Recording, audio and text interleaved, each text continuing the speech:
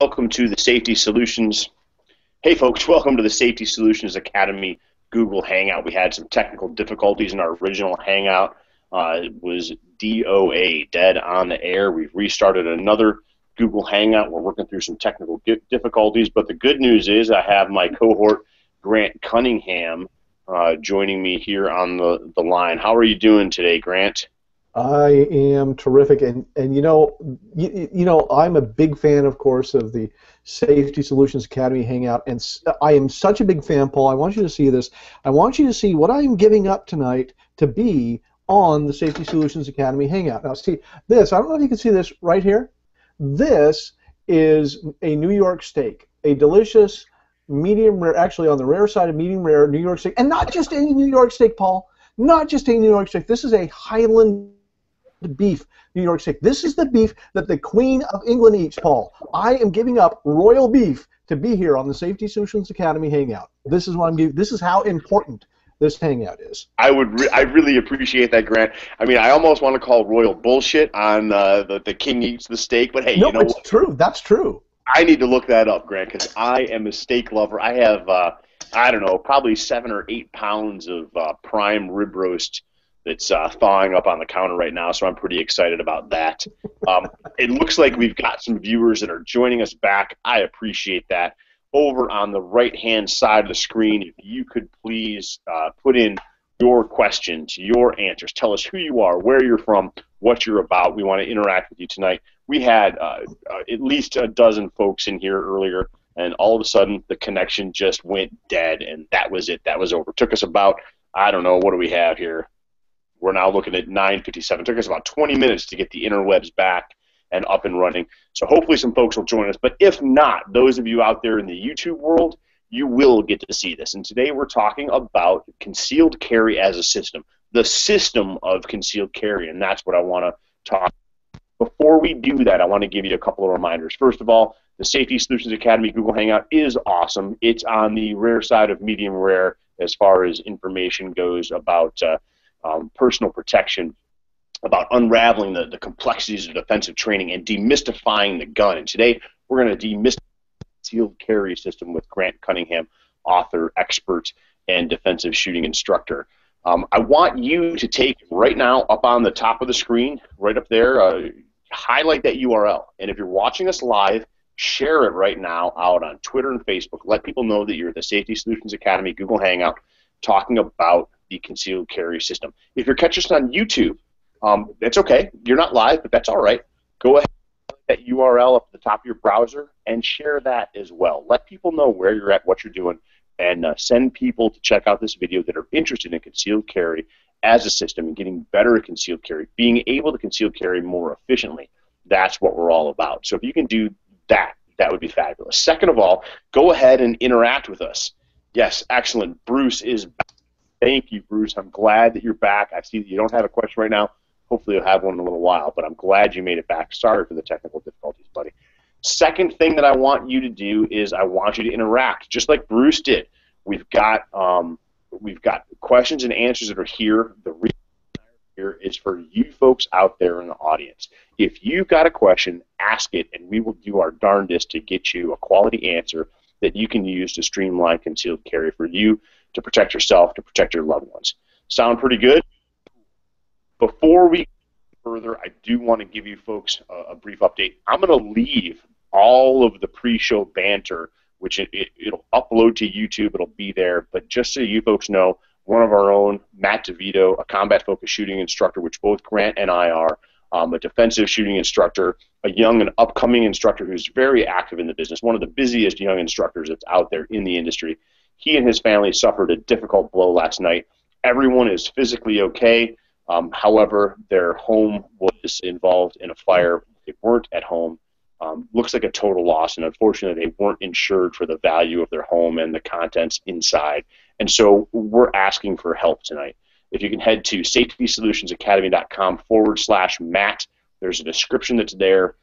There is a whole a link is what's really important. Focus on the link. Click on the link and donate a few dollars. Whatever it is that you can afford to spare, share that with Matt and his family so they can get back on their feet. To date, at this point in time, The website went live at about 2 o'clock this afternoon, and there was more than $9,500 raised by the time the show started at 9:30. So I'm doing an update. I'll let you know what the total is at here in a little bit. So thank you for that. Again, safetysolutionsacademy.com/Matt. You can read the story and click on the link to make a donation. Thank you so much. All right, Grant, let's dive into the topic. So here is the problem that I have, and I don't know what it is that you have, but I've had multiple phone calls. I've got a class on Saturday, and multiple phone calls from brand new shooters, and what they want to talk about is they want to talk about the gun, the gun, the gun, the gun. Concealed carry revolves around the gun in people's minds. The problem with that is they're wrong. The gun is just one part of a system. Have you found that same thing as an... Yeah, what I found is, strange enough, people will go out and spend huge amounts of money on a gun very often, and customize it, or a customized gun. They'll spend a huge amount of money on it, and then they'll stick it in a $10 holster, or a $15 holster, and they'll put it on a flimsy belt from Walmart, and that just doesn't work very well, because it all works as a system together, and it's silly to have a gun of that level and not carrying it in something that will carry it and conceal the gun, because the system that goes around it is important to concealing it. Absolutely. And it's important in terms of the comfort that you have with carrying it. It's really not the size of the gun that determines how comfortable it is. It's the system around it, the system you use to carry it. And it also affects how efficiently you can get that gun into play when you really need it. If you can't reach it, or the gun flops around, or it's not in the position where you expect it to be, it all affects how efficiently you can get the gun into play when you really need it. So the system that goes around the gun is at least as important, and perhaps in many cases more important than the gun itself. I agree with that, Grant, and one of the reasons why I agree with you in the idea that it is because if the system doesn't work well together, you may very well let that gun just drop out of your routine. That expensive gun that you bought isn't on your hip or your waistband or wherever it is that you carry it when you need it most, because it wasn't comfortable, it wasn't concealable, it was too heavy. The list goes on and on for the excuses, but really what it comes to, the tool you needed most wasn't there, wasn't accessible at the time when you needed it most. You might as well have not wasted all the effort and energy to have it in the first place. And that's true. my biggest concern.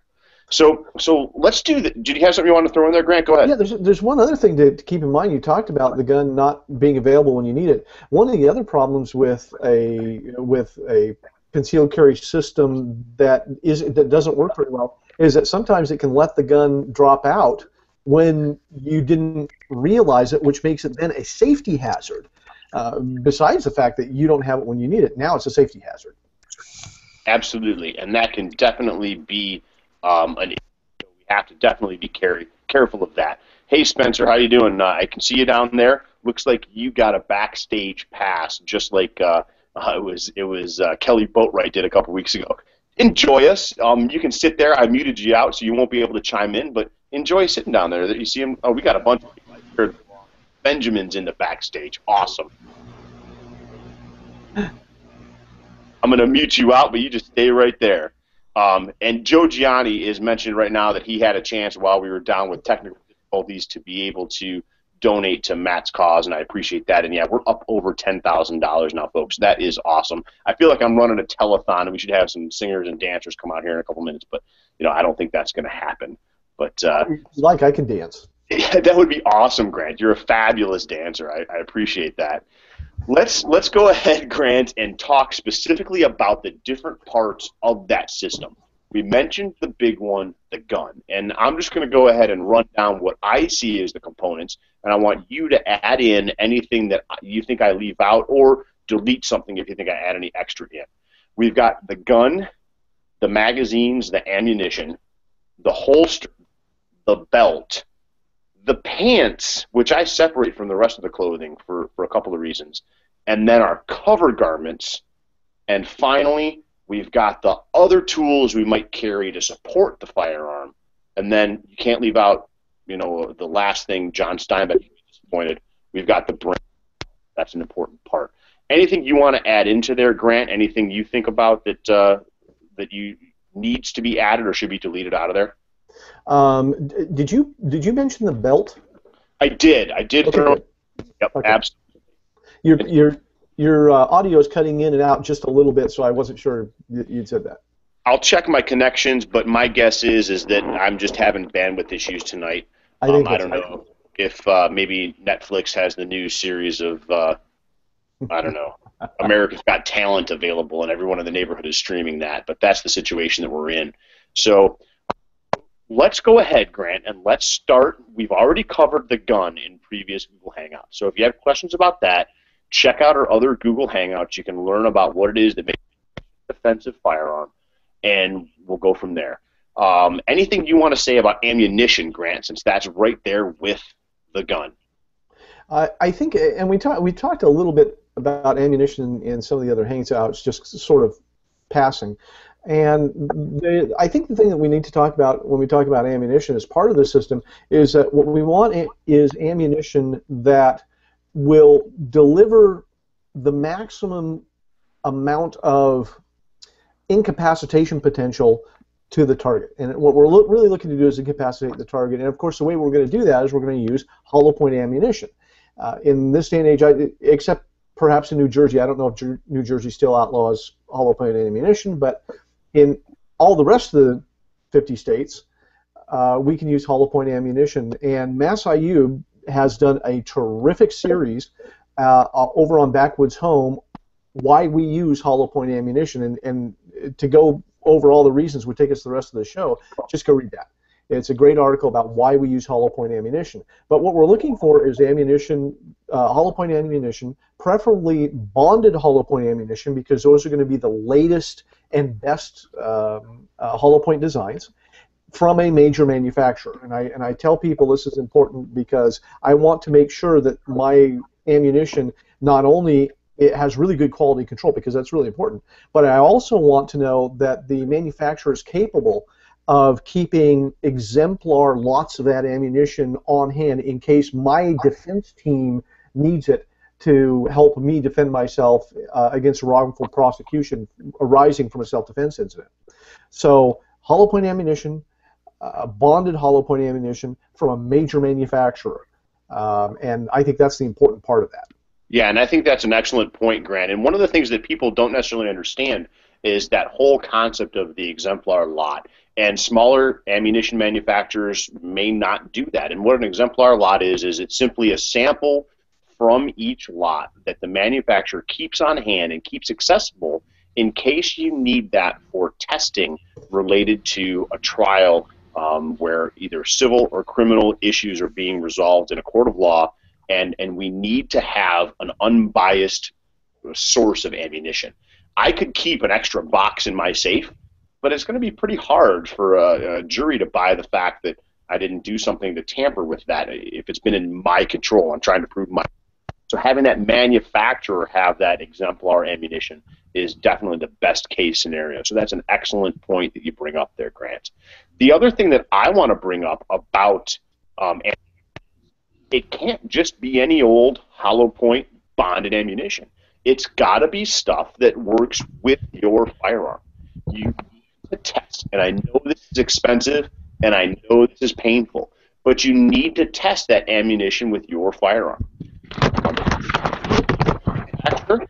Check that out, and I'm gonna have to keep muting people out. I apologize. When we get to 10, nobody else will be able to join, so that'll be the good news. But you need to make sure it functions with your ammunition.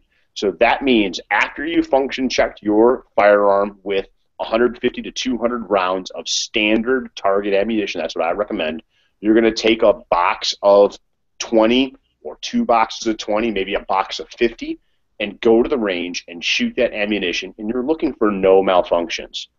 Correct. Then it's time to purchase that ammunition, put it into the magazines, which all I'm really going to say about magazines is they need to work with your gun as well. You know, this is a system. They have to, guns, magazines, ammunition have to work together. They have to be tested together. Then you're ready to carry that gun and that ammunition. Anything you want to add to that, Grant? Yeah, I would say don't buy aftermarket magazines. Typically, I agree. Yeah. Yeah, buy magazines from the manufacturer that you know are going to work in the gun. And I realize, and thankfully, this usually isn't so much of a problem with most of the guns on the market. But we do run into some occasions where people will say, "Gosh, the manufacturer's magazines are so expensive that I can save a few bucks by buying these aftermarket magazines." Just don't. Buy the manufacturer's magazines that you know are going to work. The only exception to that really our 1911 shooters will typically want to buy all kinds of aftermarket magazines to get an extra round in. And for the guys out there who just insist upon shooting a 1911 for a defensive firearm, 7-round magazines. Don't mess with the 8-round magazines. Yeah, I realize that everybody says that they're great. They're really not. Stick with the standard 7-round magazines. Those work. Don't mess with anything else. That's interesting, Grant, because I've actually, when I was in my 1911 days and felt that that was the best firearm that was ever created and ever would be created on a biblical scale for or protection of my family, I was all about the 8-rounders from Chip McCormick and Wilson. And those magazines seemed to work pretty well for me while they worked. And then when the lips got out of tolerance or the spring got weak, but that's interesting, 7 rounds and 7 rounds only. Why is it that that 7-round mag is more reliable? Can you tell us about that? You know, I think it's a lot of it is follower design. When I was shooting the 1911 competition too, I used the Chip McCormick magazines. The Wilsons I don't think were out at the time, Okay. but I was using Chip McCormick magazines, and I found consistently, like you did, after a period of time, they just got to the point where they didn't work very well. The 7-round Colt magazines always worked. Okay. And so I tell people, listen, if you're going to carry a 1911, just carry 7-round magazines in it. Yeah, you'll give up a round, but you already gave up a whole bunch of rounds by picking the 45 in the beginning. So 7-round magazines. It's a really good point. You know, you also bring up a good point about the expense, Grant, when it comes to magazines. A lot of people think that if they can buy that aftermarket magazine, they're going to save some money because the factory magazine might be expensive. I got to tell you, if you can't afford to buy the magazines for your gun that you need to carry and to train, sell that gun and get a gun that you can afford the magazines for. There are lots of guns out there that have good quality factory magazines that are reasonably priced that'll work well for you. And that might be one of those equipment upgrades that you just need to make. And maybe you don't see it as an upgrade, but if a gun's going to perform better for you, you can actually afford to use the gun. Again, this is a system, and our resources are part of that system. If we run a specific kind of gun, it's time to move on. It's that simple. Let's move one step farther away from the gun. We've covered the firearm itself. In other ammunition, we just addressed specifically bonded hollow points. I recommend heavy for caliber and make sure they work with your gun and with your magazines, factory magazines. The next thing is the holster. Now, a couple of things as we go back. Benjamin Turner says, yes, New Jersey, still hollow points, no-go, illegal. Thanks for that, Ben. Okay. Ben's not an attorney, but that's what he believes to be true, and I buy into what it is that Ben says. He lives over that. That would make a difference to him. So that's an issue. And Joe also mentioned that he is a fan, as we're getting into holsters, of CompTac holsters. He's had a good luck with those in the waistband holsters. So that's one of our hangout participants' opinions here tonight, and that's great. I've had a CompTac as well, and it worked well. Grant, talk about I don't know if we want to features or what's the job of a holster. Let's start that way. Go ahead. Okay, I missed some of that, but I think I got the last part of it, which I think is the important part. The job of a holster is to keep the gun securely in a consistent place. That's really its entire job. If it protects the gun's finish, hey, that's a bonus.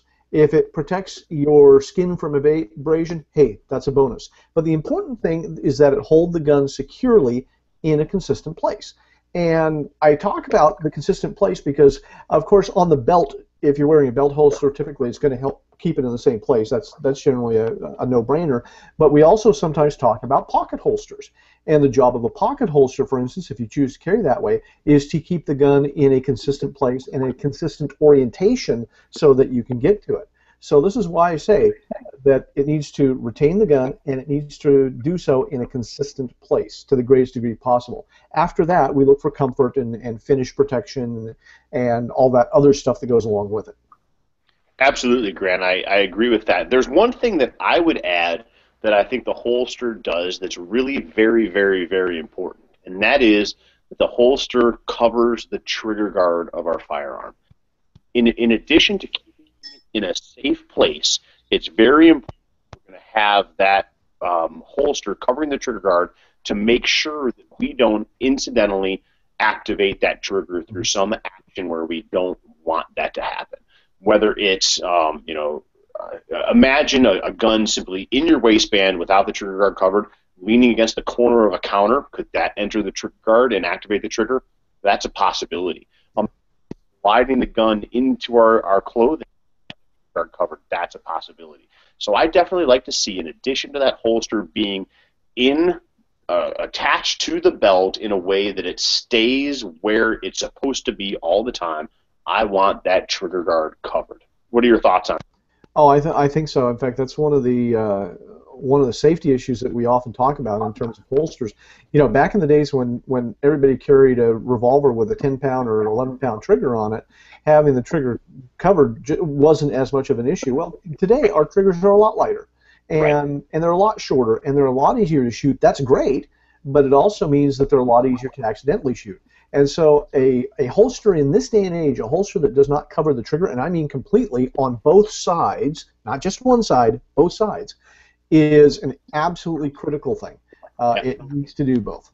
Yep, I agree with that, Grant, and I think that's pretty important. Now, I'll add one more thing that I would really like a holster to be able to do, and you kind of alluded to that when you said, hey, you know, somebody buys a $1,000 gun and gets a $10 holster. Doesn't make a lot of sense. The other thing I want to see a holster doing is I want to see the mouth of that holster stay open when the gun isn't in it. And this simply makes it easier for us to rehold one hand when we need to. And that is an outstanding feature. When the shooting is over, we need to have a spot to put that gun. And the best place where it's safe, where it's secure, is going to be back into that holster. And so some kind of metal or plastic reinforcement around the mouth of the holster, that's an outstanding feature to look for in a holster. And most quality holsters actually have that as an, if not just the standard version of that holster. What are your thoughts on reholstering, Grant? Yeah, I think that we talk about holstering one-handed, and we're not talking about sort of this, ninja kind of, thing where they spin their sword around and put it in without looking at it. No, what we're talking about doing is getting the gun back in the holster after you've been in a shooting, when you're trembling, you're having a great deal of difficulty doing things, and you have to get your cover garment out of the way, and now you also have to hold open the mouth of the holster while you're putting a gun in it. And what usually happens is, here's the hand that's holding the holster, here's the gun. The gun is usually like, pointing at the hand as you're trying to reholster it. After you've been in a shooting and you're, like this, probably a really, really bad idea. It's bad in a training environment, and it's bad in the aftermath of a shooting. So I want the holster, when it's practical. There are certain designs of holsters, like pocket holsters. It's a little difficult, but if we're talking a belt holster, I want it to keep the mouth of the holster open by whatever means they do. Yeah, and the simple fact is, Grant, we may not have both hands to holster with when we need to. We may be occupied with that weak hand, whether it's holding direct pressure on a wound on our body, whether it's helping someone that we love to away from the area, whether it's talking to law enforcement on the cell phone and being given the direction to now holster the gun because law enforcement is on the scene. Those are all reasons why this hand might be out of the game, and it's so much easier if that mouth of that holster stays open. So I definitely agree with that, no doubt about it. Go ahead, Grant. One point I want to point out is that we're not just talking about reholstering after a shooting, because there are lots of situations where we draw the gun, the bad guy gives up or runs away or whatever, and we're on the phone with 911. Okay, we may not be in the aftermath of a shooting, but now we've got the phone, or maybe our flashlight, whatever it is, in one hand, and we're trying to reholster in another.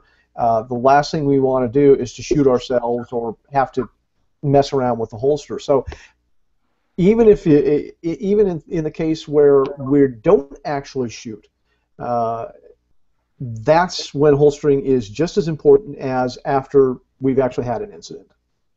And Grant, let's take it one step further away from the shooting itself. every time that you put a holster on and then put the gun into the holster, if that's how you handle things, it's nice to have the convenience and the added safety of a mouth that stays open on that holster all the time, so you don't have to use the hand and get it in the way. So those are And all. if you're, yeah, if you're training, you absolutely have to have a holster that stays open. I can't think of any really reputable trainers that want you to show up on a range with a holster that collapses all the time. That's right. We'll work with you if you do show up, but Yep. we don't want. Yeah, we'd rather not. Yep. Now, Justin Meese has chimed in with a comment, a question, and I'm going to ask another question back to you, Justin. He said the N82 tactical holsters. I'm assuming N82 is a brand. I gotta tell you, I'm not necessarily the biggest gear guy anymore. I try and, in fact, I try not to pay attention to all these gear that's out there because there's so much. It would just clutter my brain. His statement is the only complaint is the retention on. Otherwise, they've been great in testing. So, what do we feel about on or in the waistband holster? I'll go first on this one, Justin. And what it is that I need to see from retention is the same as what Grant talked about when it came to the holster on the body. I want the gun to stay in place relative to my body no matter what the orientation of my body is. That means right side up, upside down, inside out, whatever the case might be. If I'm getting tumbled around, that gun better be in the same spot, in the holster, in the same spot on my body. And if there's a problem with retention, that it's a problem. Retention is important. Got to stay where it is. What are your thoughts, Grant? Yeah, I think so. One of the issues that we have with the hybrid type holsters in the N82, I just looked them up. It's a hybrid type holster using what appears to be neoprene in place of the leather. Oh, interesting. Yeah, near as I can tell. One of the issues that we run into with a lot of the hybrid type holsters is retention. And you're right, it is an issue. Now, when we talk about, and let's jump into this, talk about retention, because historically, one of the tests that we had for holsters, we'd stick our unloaded gun in, a verified unloaded gun, and we stick it in the holster, and we turn the holster up to down to see if it falls out. And that was always the mark of a great holster.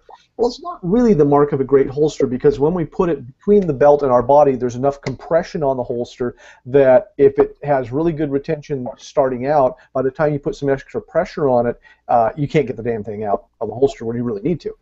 So we want enough retention so that when it's on your body, that you can roll around and do things without the gun coming out.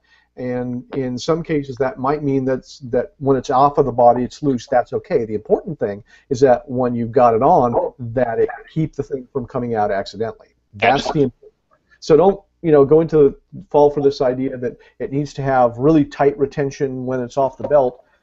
It may not, and it's important to think this through before you use a simplistic sort of metric like that to judge your holster.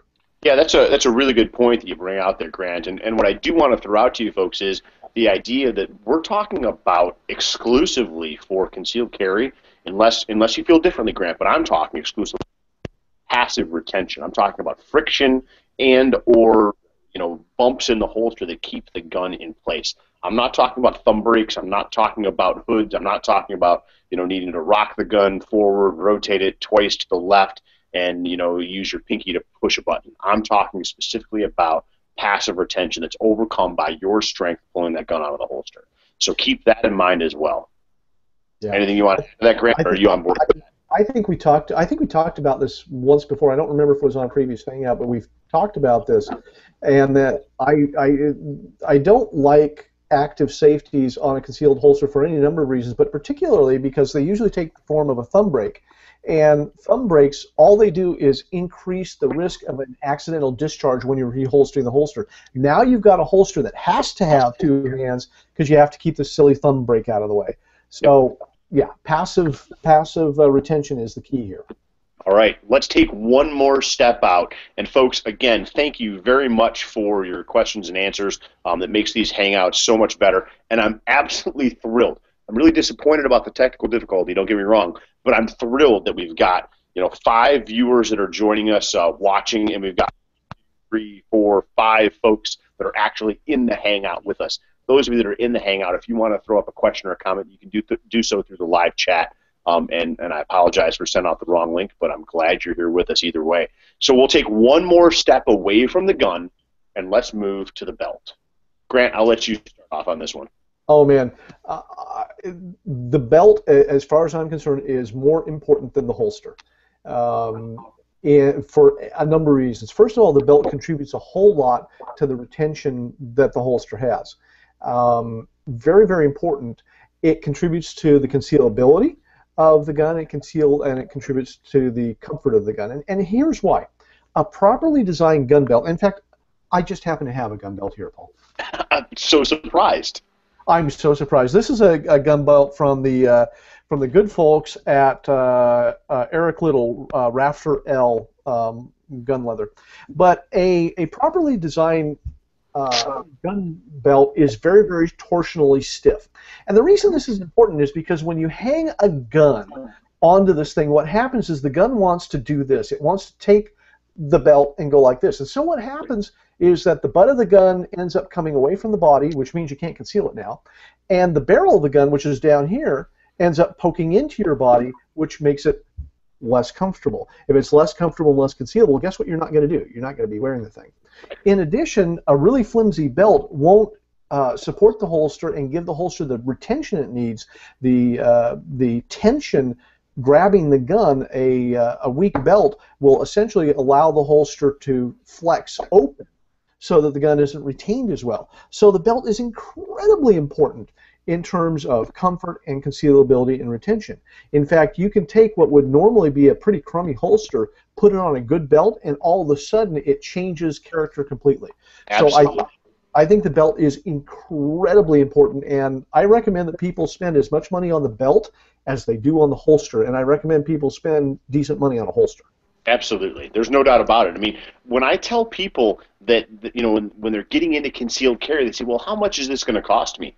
You know, my response is simple. You know, if you have a $500 gun, understand that that $500 gun is a $1,000 investment. And they look at me, look, but by the time you spend money on magazines, on ammunition, on belt, on holster, it easily adds up to that. Now, I'm not as fancy as Grant is, or maybe I'm, you know, more technologically advanced. I'm one of those young hip kids, you know. I'm just a little bit over 40, but I've got a nylon belt here that, of course, nowadays has some plastic in it, and I can take this belt, I can squeeze it as hard as I can with two hands, and I can hardly make the belt bend. You can see that I put a little bit of a dimple in it, and that is really what's fabulous about a belt. Now, Grant, that leather belt that you have is leather only?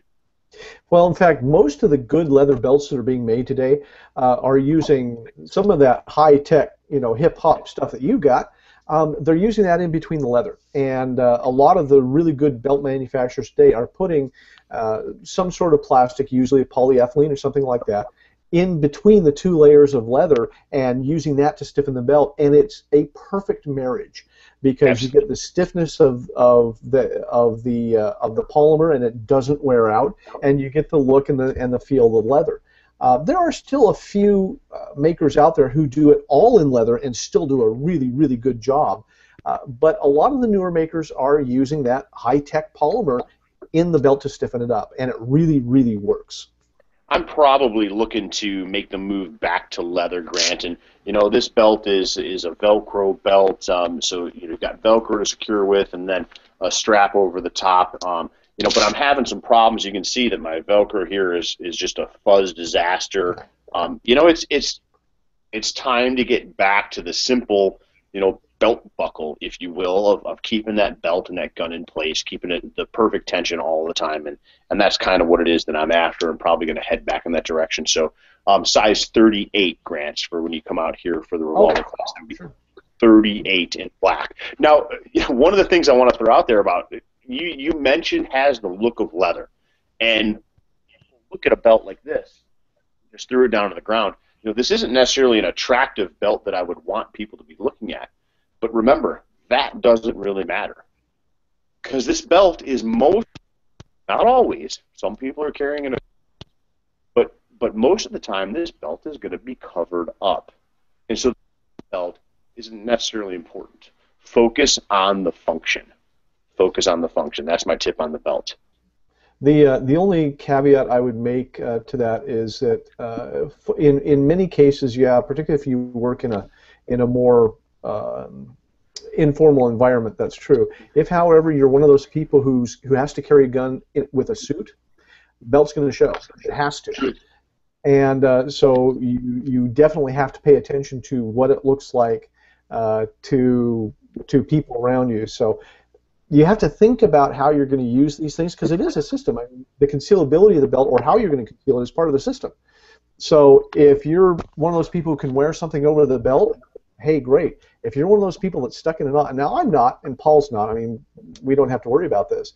But if you're one of those people that's stuck in an office and you have to wear a suit and the belt's going to show, you're going to have to pay a little more attention. And by the way, you're going to spend more money. Sorry. That's the truth, Grant. You know, I'm kind of surprised I didn't remember. As you mentioned that, I'll tell a little story. I arrived in Orlando at the National Association of Sporting Goods Wholesalers show 2 years ago to meet with manufacturers, you know, conduct some interviews, do my regular business thing that I do. And I showed up with suits because I'm doing things, and my wilderness tactical. And of course, of all people, the bald guy was like, "Oh, nice belts, douche." And he was right. It was definitely a mistake on my part to show up in a suit with a belt on. It was really kind of ridiculous.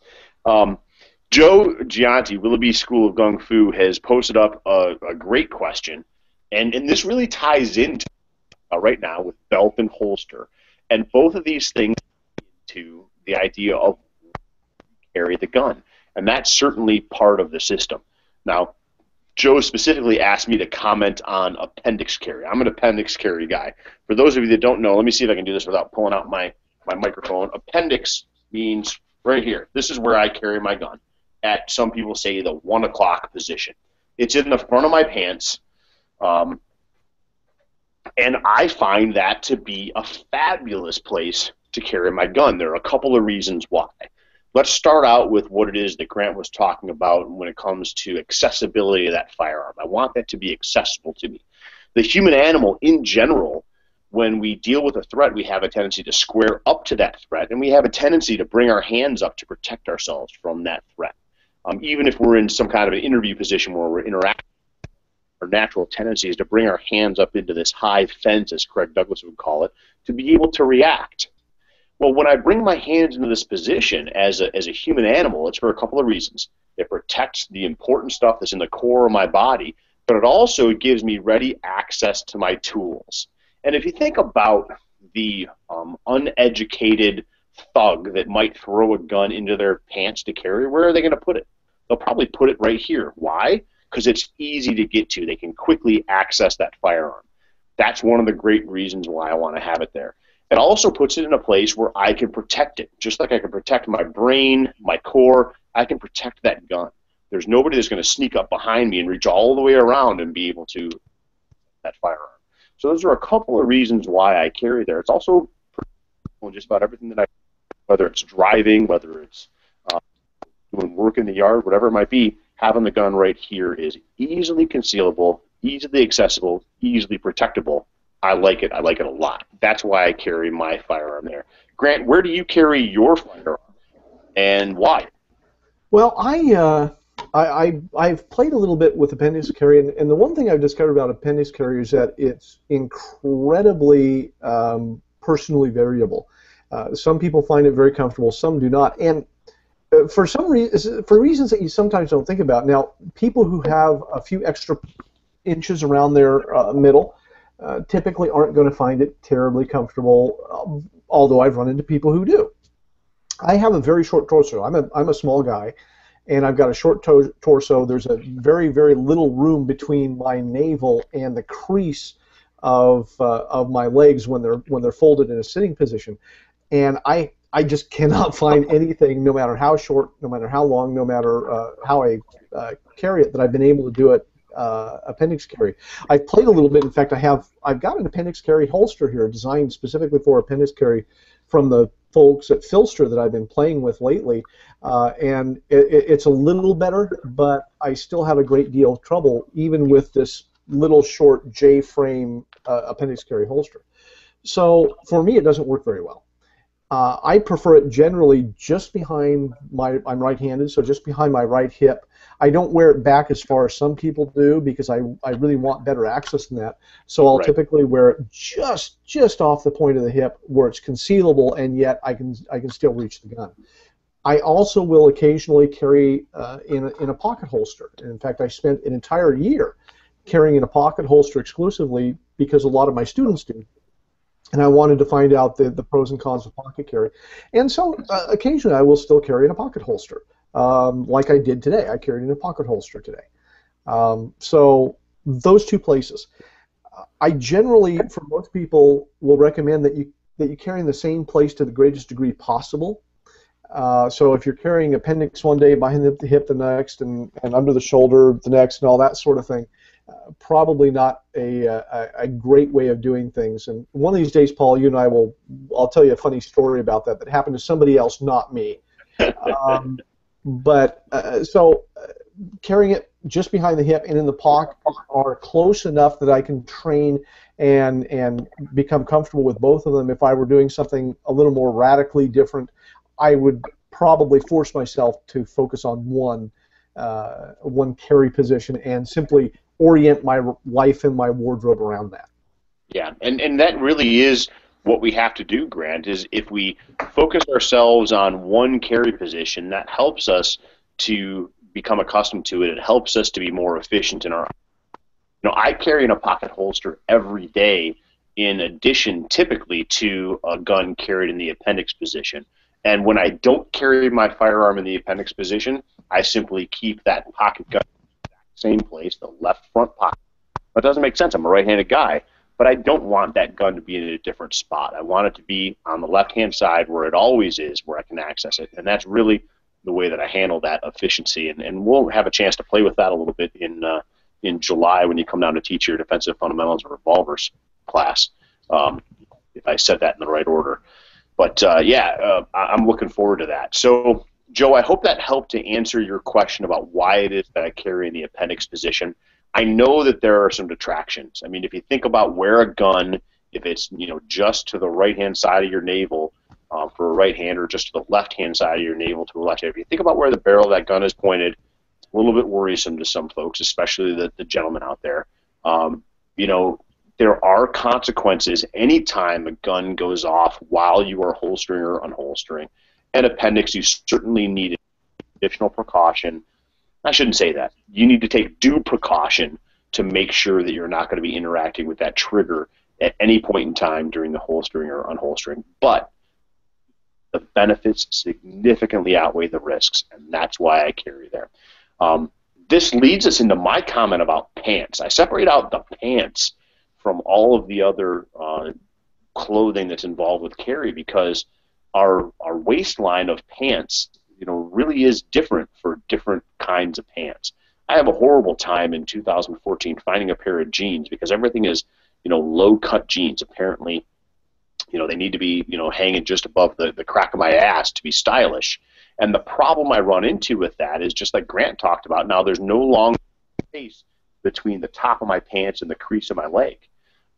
I prefer to find pants that are a little bit higher waisted than fashionable. Again, they're covered by my untucked shirt 99.9%, so they have no impact on my complete lack of fashion anyways. But that's how I handle that situation. I really think that pants are a big deal. Your belt has to fit through the belt loops of the pants. If you've got an 1.5-inch belt, which is pretty standard for most concealed carry belts, you've got to have 1.5-inch belt loops. Also, the fabric of the pants can make a difference. I've got some pants that are very supportive and do a good job in the waistband of helping support the holster. Those can seal better every time, hands down. Those are my thoughts on that. Now, Grant, I don't know if you pay as much attention to your pants as I do. I don't know if you pay as much attention to your pants as you pay attention to my pants, but... This could go south in a big hurry. I already did. I'm not sure. Yeah. A couple, interesting enough, about a week ago, I was in the store buying a new suit and trying on various suits and pants, and it's amazing, actually, how widely divergent pants cuts are, even in suit pants. And so I was trying various things on. And I found very, very quickly that there were, maybe one or two makers that had suit pants that were cut to the point that I like them, and so I had to focus on those. I still didn't get the pants that I wanted because I just couldn't get the right suit, so I had to compromise a little bit. But a surprising number of the suit pants I was trying on were relatively low cut, and frankly, I felt like my rear end was hanging out of the things. I'm fairly lucky, like you. I live and work in a relatively casual environment, and so I've been wearing the same brand and style of pants now for probably 15 years. Right. I just keep buying more and more and more of them because the waist is in the right place. They've got the proper amount of room in the seat.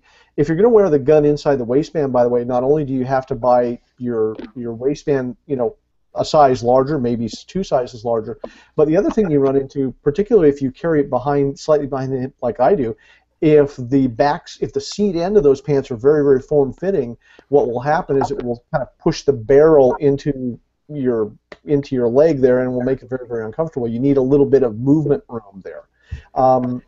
Particularly if you're carrying in that position, the pants are relatively tight in the seat. The gun will print. You'll be able to see the thing very easily. So I found pants that I like, and I've been wearing these things now for, like I said, for about 15 years. And I just keep buying more and more of them. I buy them in bulk, so I make sure that if they ever go out of production, I still have some pairs. And I actually do that. That's what I'm the same way. My pants and my boots, Grant. I buy a brand new pair of boots, and when they fit, I get a second pair right away, just because I don't want them to go out of production. So that's fabulous. You brought up exactly where it is that Joe wanted to go next, Grant, and it really fits in with our next transition as well.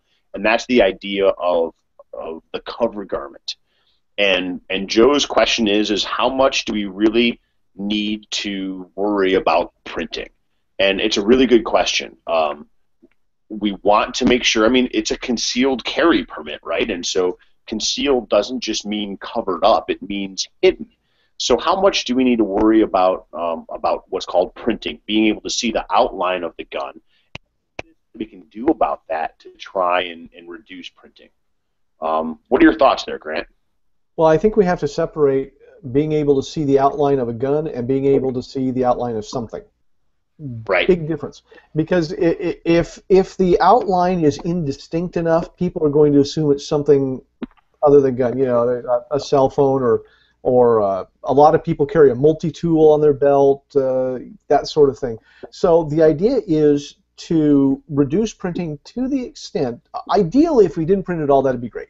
Right. But to reduce it to the extent that you can't tell what it is. If you can tell what it is, okay, that's printing, and that's too much.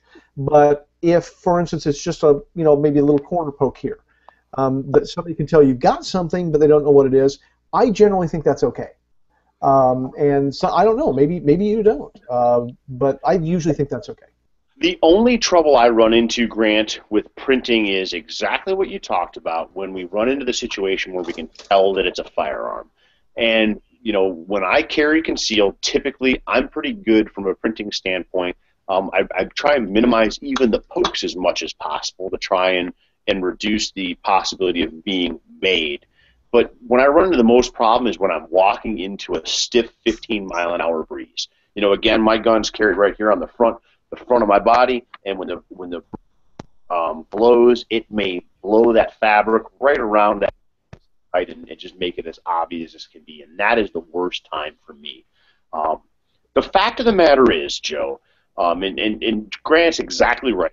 People have bulges underneath their clothes all the time, whether they're carrying that multi-tool, the cell phone.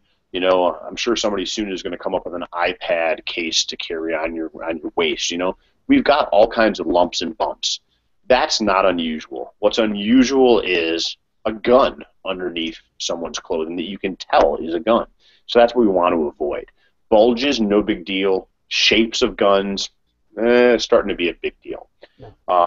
One of the ways to reduce the shape of the firearm is I carry a gun that has a shorter grip than standard. So if you would imagine a full-size Glock 17, I carry a gun that is got a grip that's cut down to the length of a Glock 19. So it's a shorter grip than standard. Helps to reduce printing, helps to make those pokes less gunnish, if you will. And so one of the ways we can do that is by modifying the firearm. Another way we can do it is by making sure our holster and our belt work well together to blend that gun in with our body. The third thing is we can make sure that we're dressing in a way that helps. And I find that layers are helpful. Summertime equals more printing for Paul than wintertime. In the wintertime, usually I've got on a t-shirt or a polo and then some kind of a light sweatshirt or long sleeve top. The fact that there's 2 layers over the top of that gun as opposed to 1 makes a huge difference when it comes to printing. I mean, really an enormous difference. And so think about that when you can. The size of the firearm can make a big deal as well. If printing is really an issue, if you're carrying in an environment that's non-permissive, let's say you have a place where you can legally carry, like your office, however, it's against policy and you risk losing your job, concealment becomes hugely important and printing becomes an issue. So you have to take that into consideration from a contextual standpoint as well. What are your thoughts? The first thing I would say is that when I talk to people about minimizing printing, I point out that the further away from the belt a poke or a shape is, the more attention it's going to draw. So, for instance, if you're I'm going to use my prop belt again here. Right. Nice. Yeah. So this is going to be really cool. Hang on a second. I got to go. There it is. The reason Grant is able to use his prop belt is because he's not wearing any pants right now. That's right. Yes, I'm streaking. For those of you who grew up in that era. But okay, so you've got your belt line here, right? And if something is relative to the belt line, if it's way up here, I've got a poke way up here, and my waistline is here, that draws more attention than if the poke is right here, because we expect to see things on the belt. Right. So I tell people, first of all, eliminate the pokes here, and you can do that, as Paul said, cutting down the grip, picking a gun that rides lower. Yes, the holster helps that gun ride lower. Yeah, the holster helps that. Making sure that the belt holds the gun against the body and not letting it tip out too much, because again, the higher up from the belt it is, here's my belt, the higher up it is, the more it will tend to go out like that. So pay attention to where those pokes occur. Cover garment, absolutely. Very important. And sometimes it's not even the thickness of the fabric, it's the weave of the fabric. Mm-hmm. Knits, for instance. This is starting to sound like a fashion show, but knits. You dress in camouflage. I can't see you. Everybody remembers that movie. Knits tend to conform and go over the gun and show the outline of the gun more than the woven fabrics.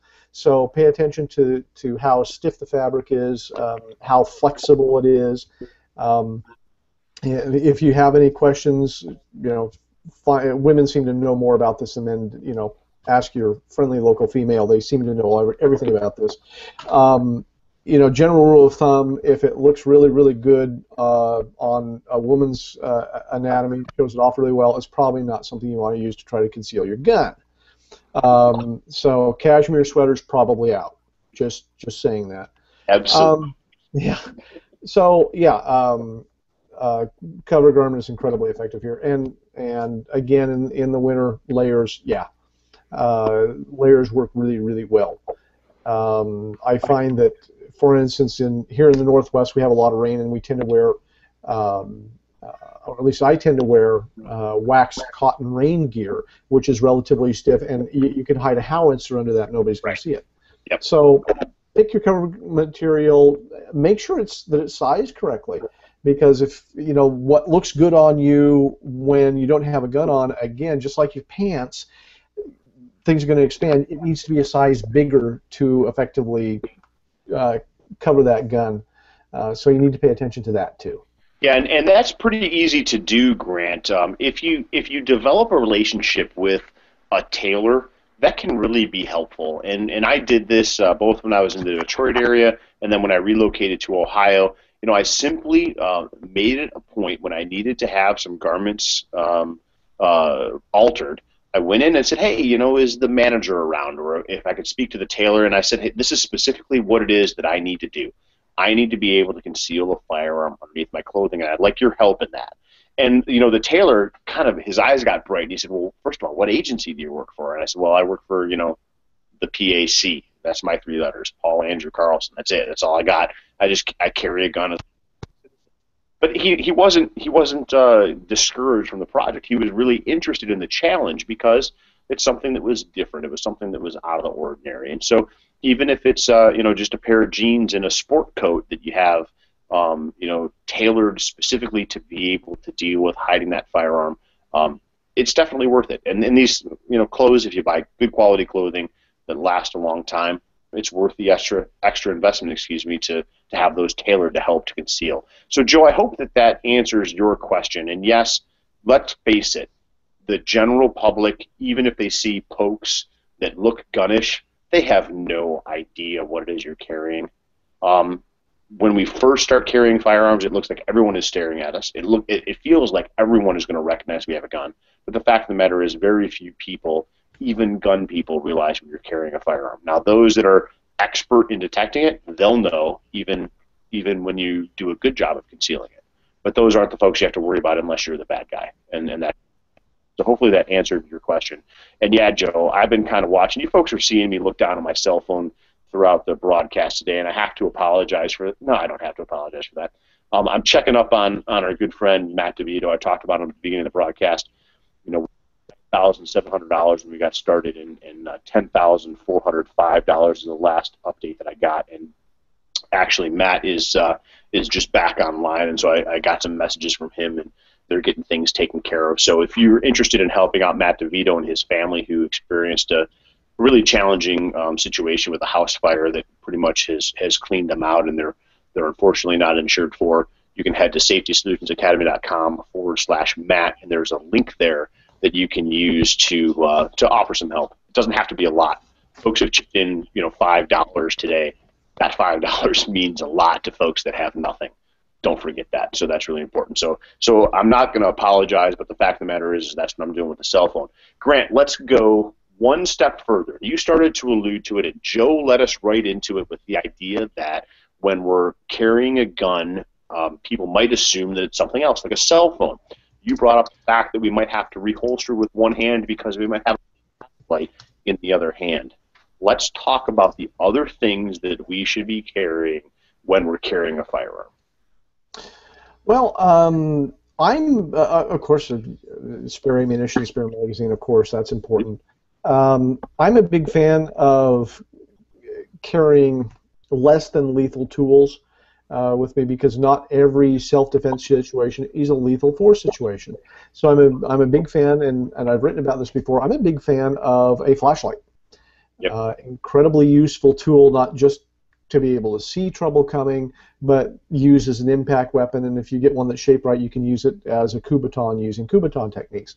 So I'm a big fan of carrying a flashlight. In fact, I think it is one of the most useful self-defense tools that you can have, because it allows you to identify stuff before it can hurt you. So you're going out in the park getting a lot at night, allows you to see under your car, is anybody under there, allows you to check in the back seat, is anybody in there, is anybody behind that bush, all that kind of thing. And even if you're going in from bright sunlight into a darkened room, you can look around the room, is anybody here?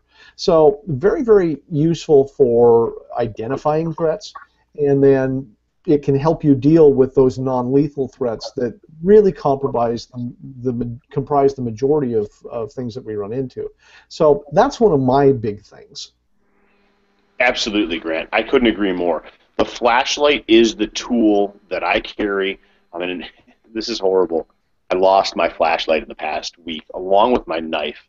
I'm thinking I left them someplace in Florida when I was down there. But anyways, it's the tool I use more than any other tool, is my flashlight, whether it's to find, the pin from a watch band that's fallen on the ground, and shine, you get it to bounce some light back to you, or to do it, as you mentioned, all of the things that are there when it comes to dealing with self-defense, or finding whatever is lost in the back of the trunk, or the list goes on and on and on. Flashlights are a huge, huge tool. And then the other one is the cell phone. I use it all the time, both as a communication device for voice and making phone calls, but also now with smartphones for all kinds of other things as well. And that's a tool. I want to be able to get help. I want to be able to call the professionals. Yes, I'm going to deal with the situation the best I can until they get there. But the fact of the matter is I want to be able to alert them as well. So I carry a cell phone, and I carry it as charged as I can. It's sitting here right on my desk right now, working with me, with a backup charger. I've got a limeade, a lime fuel on here, charging the phone up, keeping it lit. I carry one of these in my briefcase, usually not in a pocket, but sometimes it ends up in my cargo pocket, charging my phone to be able to keep that communication going, because that's important as well. And those are really the two big things that I think are so very important as far as tools go. Anything else you want to throw in there as an accessory, Grant? Well, just in terms of the cell phone, remember that personal safety goes beyond being attacked. Mm-hmm. It includes car accidents and natural disasters, and out here we have to worry about earthquakes, things like that. So the cell phone is an incredibly important tool to deal with all kinds of situations that don't involve bad guys trying to kill you. Just an incredibly valuable tool, and I never leave home, and it's in my right cargo pocket every time I walk out of the house. Right. Yeah, and that consistency, Grant, that you bring up, I think that's hugely important for all of our tools. I carry my flashlight in the same location all the time. I carry my cell phone in the same location. I carry my fire. I carry my spare ammunition and magazines because, of course, as you know, 2 is 1 and 1 is none. Yeah, we'll have to talk about that, Paul. Okay. Check out Grant's Facebook post on that. Do a little search, folks. But, I carry all those things in the same place that I can access those things when I need them without having to think about it. Now, it's always a big challenge for me at the change of seasons. When we go to, especially from summer, start to have a coat on with more pockets, that cell phone inadvertently gets placed someplace, or the car keys, or any of the other things that I carry, and then all of a sudden I'm scrambling to try and come up with where it is. And so having that consistency is really a big issue. There's no doubt about it. The final thing, Grant, and I'm not even really sure, and Joe has posted up the link to ucaring.com, and I appreciate that, Joe. Folks, if you head to Matt at safetysolutionsacademy.com/Matt, you can find this link, or you can head to ucaring.com, and it's basically a little donation site for us to help out Matt, which is really a challenging situation, and text messages are cruising across between some other buddies and Matt, and so I'm looking forward to being able to catch up with those guys and make sure Matt's doing okay today. So if you have a chance to help out, please do that. Again, we're at $10,500 in less than 10 hours of assistance from the firearms community. So if you've got the ability to help out, please do that. Grant, let's talk about, and I alluded to John Steinbeck, the final weapon, the mind. Great quote from kind of an unlikely source. Something we need to carry with us when we have a concealed weapon, our brain? Oh, I would hope so. I would hope everybody walks out of the house with their brain, although given some of the people in traffic I saw today, I don't think everybody does. But yeah, the one of the most important tools I think we have is our training. That's a tool. It's something that we acquire. It's something that we can carry with us that will help keep us safe, help keep us safe, help us respond appropriately to situations, help us decide what to do, and to execute skills if necessary. Execute the skills that we've practiced, hopefully, and develop that will keep ourselves safe. So our training, our brain is and as Steinbeck says, it is the ultimate tool. It requires more work, I think, than the other tools, because you can't just go out. You can go out and you buy a good holster. You can go out and you buy a good belt. You can go out and buy ammunition. You can buy all this stuff, but this tool, you have to work at. You have to actually go out and get the training to learn what to practice, and then you actually have to go out and spend the time maintaining the skills and practicing what you've learned. This one requires more effort, but it's also probably more rewarding than any of the other tools that you could possibly carry, because even if you find yourself on an airplane where you don't have any of your tools, you still got this. You can still use this. You can improvise tools. It's very, very difficult to improvise skills and knowledge. Absolutely, Grant. That is a really important point that you bring out. If you've already got what a lot of people would call the mindset about how you're going to use your tools, about your willingness to be able to use those tools, your readiness to use those tools, it's much easier to improvise from the environment around you when you're actually missing the tools themselves. Because really, the big thing is that decision to take action when action is needed. That's what really separates the folks that deal well with violent encounters and any kind of challenge in life, and those that don't, is the willingness to act. And I think that that is absolutely key. And the only way that we get that willingness is to spend the time training, to do the reading, the understanding, the exploring of ourselves, our environments, of violence itself. And that's how we can figure out if we're ready or not. And when we find out that we're not, we need to do what it is to sharpen that spear, to sharpen that edge of our mind to get us to that position. And so I think that's a great idea. I hope, folks, that you found this to be a beneficial Google Hangout. You know, I look down at the bottom of the screen, still got, 4 folks that are actually in the Hangout with us right now. I guess it's 3 other folks. We've got more viewers that are hanging on the sidelines where we typically have folks waiting for us. We had lots of great questions, and I really appreciate your time.